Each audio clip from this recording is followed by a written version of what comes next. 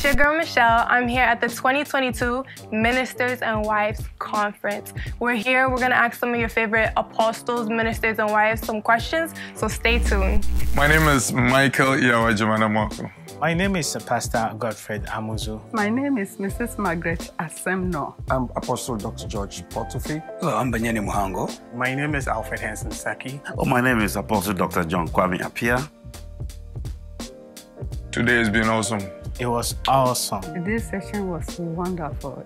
I would say it was awesome. Great, marvelous, superb. Simply impactful, very transforming. Talking about the absolute truth and the way Pastor Amuzu explained it, using Christ Jesus, who is the truth, the Holy Spirit, the Spirit of truth, and God, the Father, the truth himself.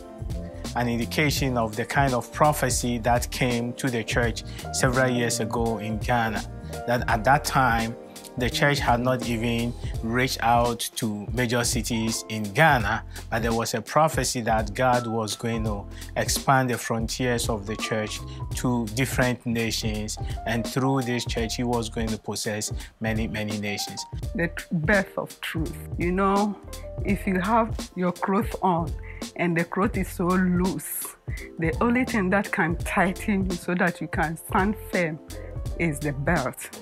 And that is the truth. About the belt of truth.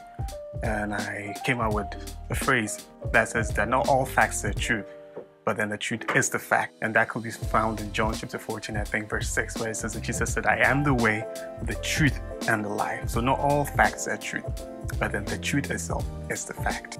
The placement of faith in our walk with God. The fact that the shield of faith covers the entire body, lining it up with what the Roman soldiers did. And the fact that it protects you from all the arsenals that the enemy throws at you. Faith, that we should be strong and have the courageous to meet challenges. It has really impressed me and has challenged me to face the war that we are going to, or the battle that we are going to face in this world. He's standing up for the truth and not to hold back, but standing the ground and proclaiming the truth. I think that.